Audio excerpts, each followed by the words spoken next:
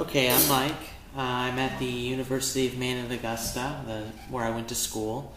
I have a feeling that the security guard is going to kick me out very soon, so I'm going to try to come up with a couple more beats to play and teach.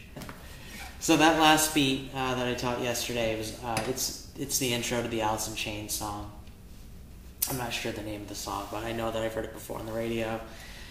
This one, I'm going to keep it pretty similar, except I'm going to put a bass drum on the 1 and the and of 1, and then we have a snare on the 2 and the 4, bass on the and of 2, the and of 3, and the and of 4. So we'll see how that sounds different. It's probably not going to groove exactly as well, just because it's not in an Alice in Chains song, but I don't know, we'll try it out.